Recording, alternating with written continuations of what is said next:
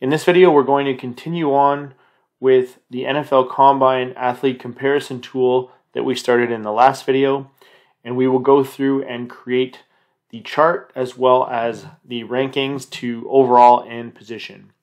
This is going to be a really fun little project for anyone who wants to get better at being able to compare athletes to one another. So let's get after it.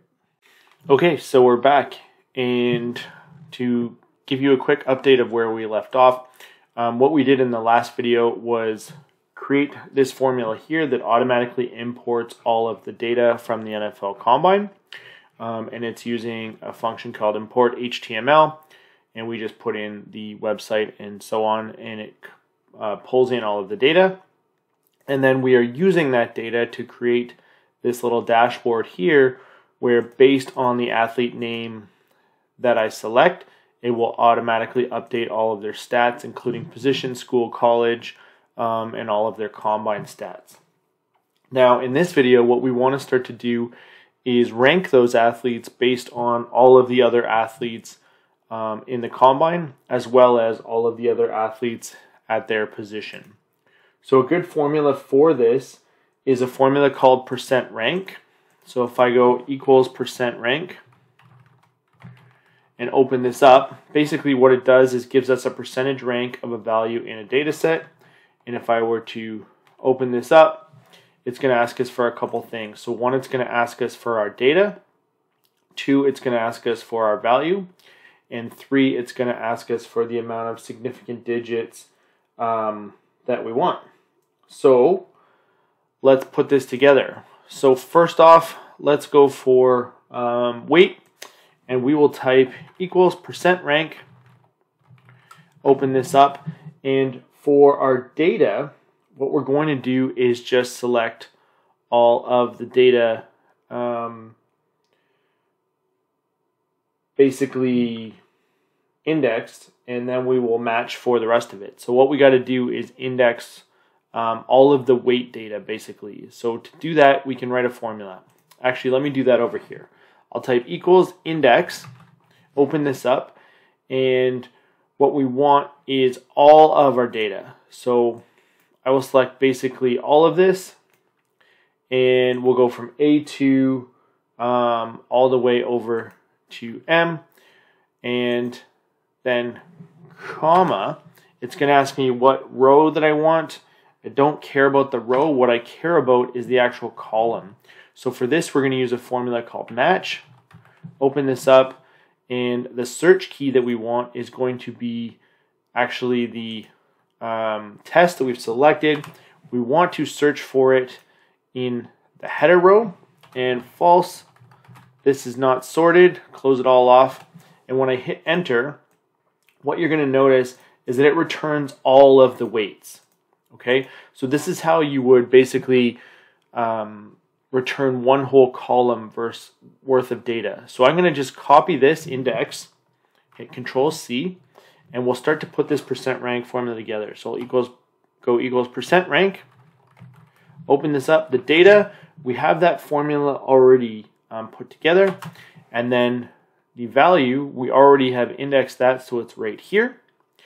And significant digits doesn't really matter, but for the purposes of this video, let's say 2, and I'll close this off and hit enter, and you can see now it's giving us a value of 67.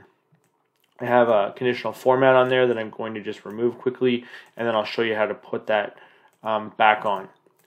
Okay, so let's put this border background.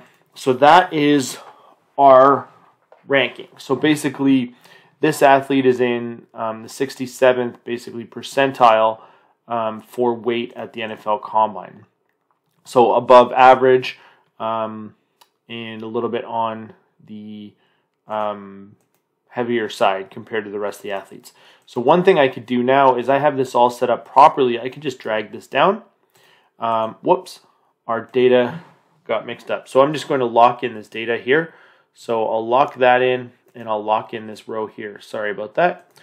And when I hit enter, now I should be able to drag this formula down, and it should work. So basically what it's looking at is all of the data, and it's matching for B7 here. Here it is matching for B8, B9, etc. So you can see here though, it's giving us an error value.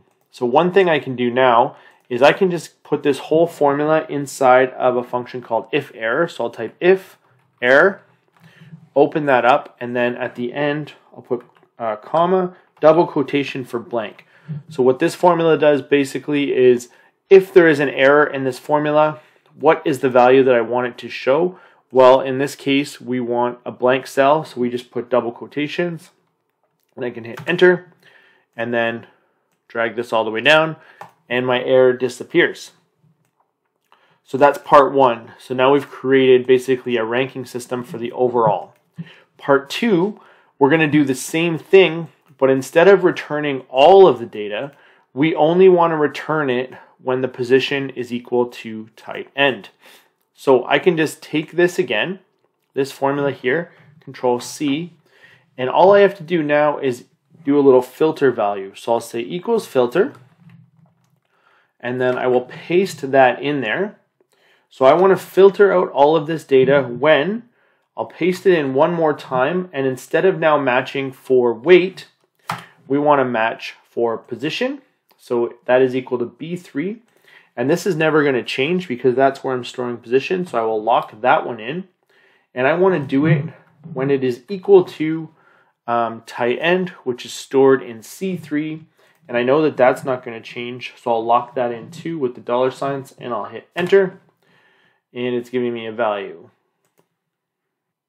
Oh, we just have one too many brackets. That's why I just put it in the wrong place. So hit enter again. There we go. So basically what the problem was is I forgot to close off the index here. So we open it up twice with the index and the match, and then I only closed it off once. So when I hit enter, these are now all of the weights for our tight ends. So I can now copy this formula over. So I'm going to Control C and then Control V, paste that in there. But now for the data, I'm going to replace this with that filter formula that we just created. Control C, and then I will just take this whole index out, paste that filter formula in, and hit enter. And now you can see that this athlete is on the heavier side for the tight ends, so 253, and that makes a lot of sense because the weights are all kind of in that same area. And then if I drag this down, it's giving me an error. So we haven't locked something in properly, and that is the references again. So let me lock in my data here. I'm going to lock in all of the things basically that we're searching for, and I'll hit enter. I should be able to drag it down now. There we go. And you can see for this athlete particularly, they had the 3 cone of a 7. Now, this is automatically scaled to think that values that are higher are better. But if we were looking at something like a 40-yard dash, we know that a lower number is actually better. So the way to do that is we actually have to take the inverse of this percent rank. And what I can do is just, where it says percent rank, I just go 1 minus and hit enter. And it's basically now taking the inverse of that. And I'll do that in front of every one where a lower score would be better. So for example, the 3 cone and the shuttle. So I'm just basically subtracting it from 1, or sorry, yeah, subtracting it from 1 so that we get the inverse. So now you see a 4.26 in the shuttle is actually better. Okay, so that is basically how we create the percent ranks. Now what I'm going to do is I'm just going to apply a conditional format to these. So I'll go Format, Conditional Formatting. We'll go to Color Scale, and we'll choose this scale here. And for our minimum value, we'll give it sort of a red color. And for our maximum value, we'll give it sort of a green color. So that's an ugly green. Let me give it a different green. Let's say that green. It's still pretty ugly. Where's the green that it kind of gave us by default? Oh, right there. And then, whoops. and then the maximum, we'll give it this red color. So now you can see that when the athlete's not very good at something, it highlights it in red, versus when they're awesome at something, it highlights it in green. Let's do that for the other values here, but instead, let's do maybe a percentile. Let's say when they're above the 75th percentile and below the 25th percentile. Done. Let's do that over here. Same thing, format, conditional format, color scale. And for the minimum value, let's give it that red value. And for the maximum, we'll give it the green. And I'll hit done. Now the last thing that we want to do is we just want to graph this. So what I can do here is just basically highlight all of this and go insert and then hit a chart. And basically I just like to put this chart on the side here. And I think one of the charts that works really well here is a spider graph. So I'll go to chart type and we'll just choose a radar chart. Where the heck is it? Right there.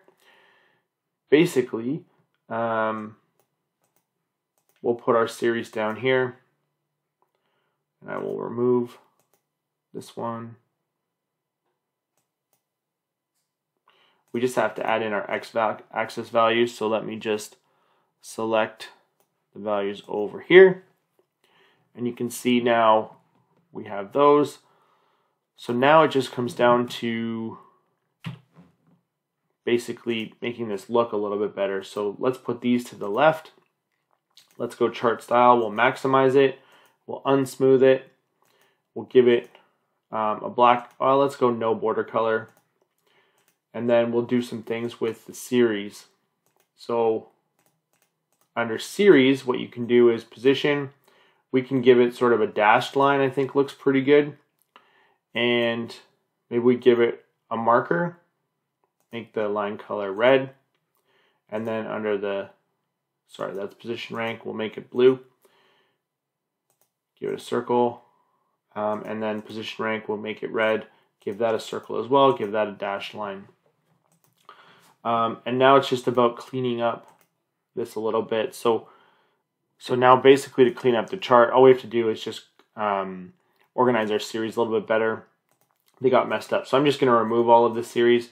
And for the x-axis, what I'll do is just select all the way from athlete all the way down and hit OK. And then for the other series, what I'll do is select data range and then go overall to position and then all the way down. Whoops. And we'll just add overall as one series and hit OK. And then for the other series, we'll just go position rank, add that one in and hit OK. So now you can see we have this chart. We are able to compare. And as I change the athlete, you can see the chart adjust to show their values, and basically you can compare the athlete positionally and overall.